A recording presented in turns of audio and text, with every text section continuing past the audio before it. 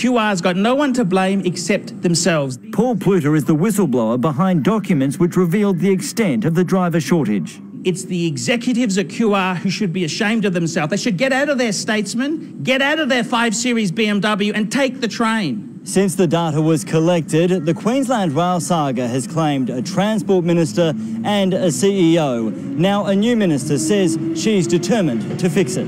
We know that this is not going to be fixed overnight. It's not going to be fixed in a couple of months. Max Futcher, 7 News.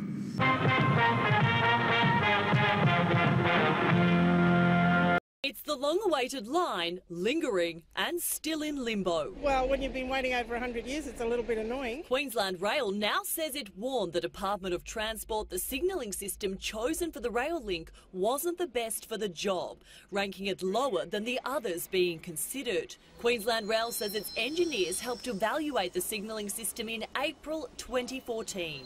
The Newman government awarded the tender for the system just 2 months later. Last week, the opening of the rail link was postponed. Queensland Rail says it reiterated its concerns with the technology, but was advised that the system was significantly cheaper. The laying of the rail line, the ballast and the tracks and the signalling system commenced after the change of government in January 2015. The opposition leader refusing to reveal if he'd even spoken with the former Transport Minister. Have you spoken to Scott Emerson? I speak to Scott Emerson on many things all the time. Specifically about the Moreton Bay Rail? Oh, well, I'm not going to go into all of my discussions with my shadow cabinet. Have you spoken to Scott Emerson about it? It is a yes or no answer. Well, I've spoken to Scott Emerson about many things. I'm not engaging in a blame game. I've asked for an independent audit. An Auditor General's report released in 2015 revealed there could have been $7 million saved, but at what cost? The government was quite correct in putting it on hold. They didn't have a choice. The Transport Minister will announce in the coming days who will run an independent audit to establish just who's at fault for installing the bungled signalling system here at Petrie Station. There's now no commitment to a finish date. All things take time, I suppose, yeah. Zara Ratu, 9 News.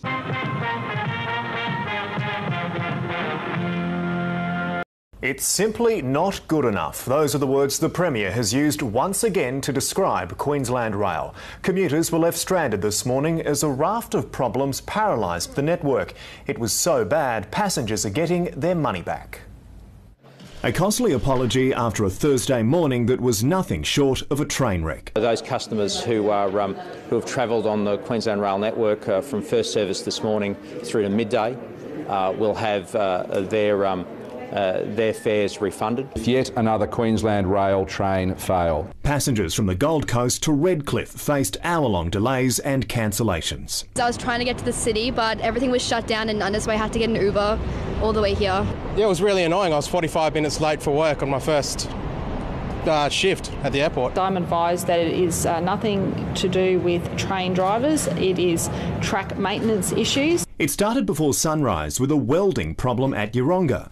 A train breakdown between Currabee and Trinder Park then compounded the headache before storm damage caused signalling failures at South Brisbane and Dutton Park. Now these are very rare events for our network. The Premier is furious commuters weren't told what was happening. They should have been more forthcoming with their explanation to commuters this morning, and frankly it's not good enough. An increasingly common criticism from the Premier. This was her in October. It's not good enough. It's simply not good enough. Queensland Rail and Stirling Hinchliffe are taking commuters for mugs, and commuters are paying the price for a government that just can't get it right. Then there was this bizarre tweet. A laughing emoticon posted around lunchtime on the official Queensland Rail account. It's under investigation. All the issues that occurred this morning have been fully remediated and the network is performing as we'd expect. Meaning hopefully a smooth ride home.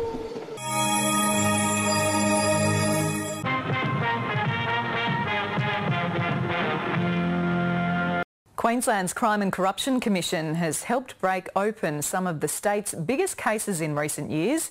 Its secretive coercive hearings have forced witnesses to give up vital information, but some critics say the powers are being overused and go too far.